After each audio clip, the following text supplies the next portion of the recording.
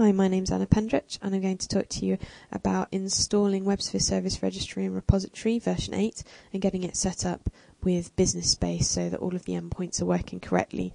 I'm going to focus really on if you've used a clustered environment here, possibly with a load balancer over the top there, and maybe with a prefix on your WSRR, because if you've just installed a standalone version, these things should be just set up for you from the install. There was an option in the install to say, set up Business Space for me, and that should all be working well. But if you've done a more complicated install, then you'll need to go and check some things and make sure they're set as you would like them to be. The demonstration is assuming that what you've done is you've installed Business Space and you've installed WSRR, remembering that you can only have one instance of Business Space per cell in your WAS cluster. You've installed your load balancer if you're using one of those, and now you're ready to just set the endpoints to be the right things. You'll need to set both some REST endpoints and some WebSphere Environment variables. The first thing we're going to look at here are the REST endpoints. So these are covered in an information center page, so I'll just pop over there to have a look. It's in the Configuring REST Endpoint section under the Configuring Business Space after you've installed it bit. So we'll just kind of go through the instructions that are given here. It tells you the endpoints to change and where to look for them. So I will go and do that now. If you've used the dynamic install guide to go through your install, these settings will also have been mentioned on pages in there. To set the REST endpoints, we'll use the WebSphere Application Server Administrative Console for the Service Registry Deployment Manager. So we'll go into Resources, the Resource Environment, the Resource Environment Providers, and then from here we'll go to the Mashups endpoints. And then into Custom Properties. So the list of the custom properties shows us a large number of endpoints, but we only need to look at 4. The first one I need to look at, if I scroll down, is this WSRR Server ID URL. It's set to /WSRR by default. But we need to update this so it takes into account the load balancer, the protocol that we want to use, and the prefix that I've added to WSR.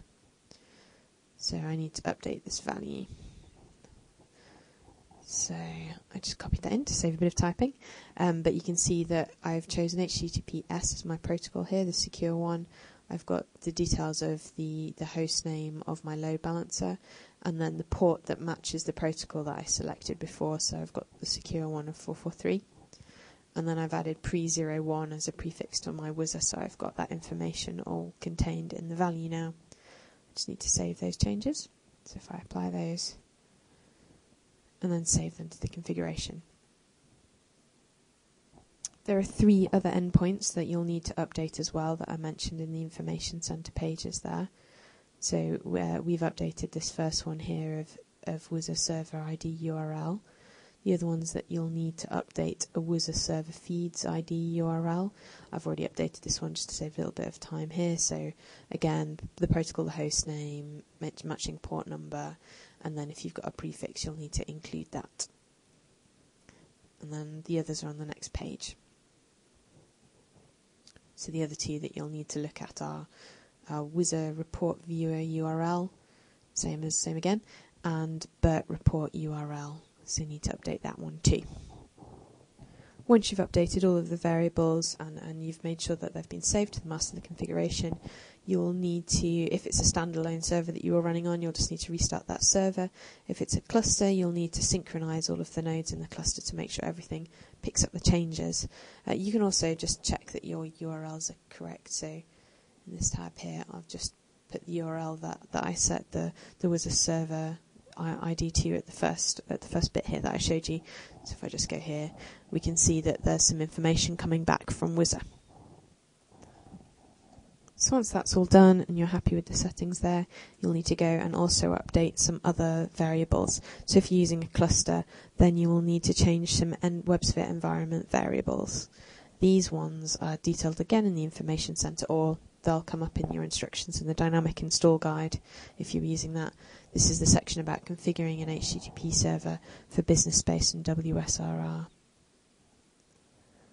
There's a couple of steps in particular that this is talking about, which is these optional steps 3 and step 4 about setting the environment variables. So to update your WebSphere environment variables, in the administrative console you'll need to go to Environment and then down to the WebSphere ones.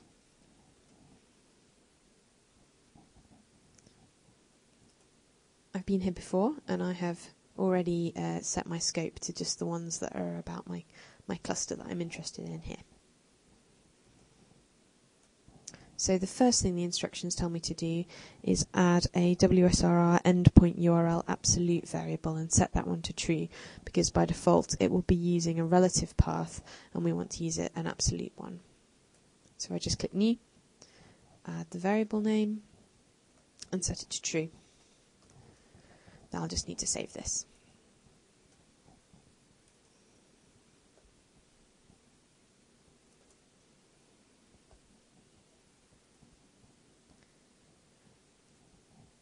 So you can see I've got my new variable here. If the variable was already there, you just need to check that it's set to true. Next you need to check the WSRR endpoint URL prefix. By default it will be set to an arbitrary member of the cluster. So you'll need to update this so that it'll point at your load balancer instead if you're using one of those. So in my case I just need to change the port number, because I have my load balancer on the same machine as that I've got WSRR installed. So just again, save that and then check that it's updated. And there's one other variable that's just worth having a look at. Make sure you're happy with the value. It's WSR instance prefix.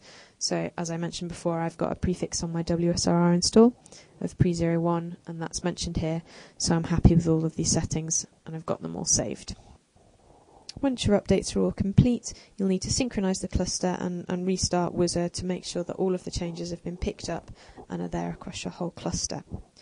Also, if you've been using Business Space and people have already logged into that, before they log in again, they'll need to clear their browser cache so that the new endpoints that we've set will be picked up next time they log into Business Space.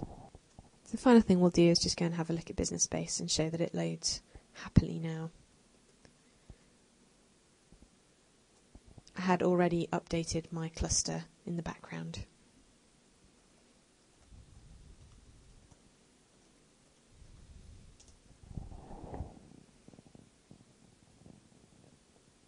So you can see you've logged on and there are no errors, everything's looking good, so I've got everything set up correctly. Thanks for your time. I hope that helps you with setting up your endpoints and environment variables when installing WSRR with Business Space.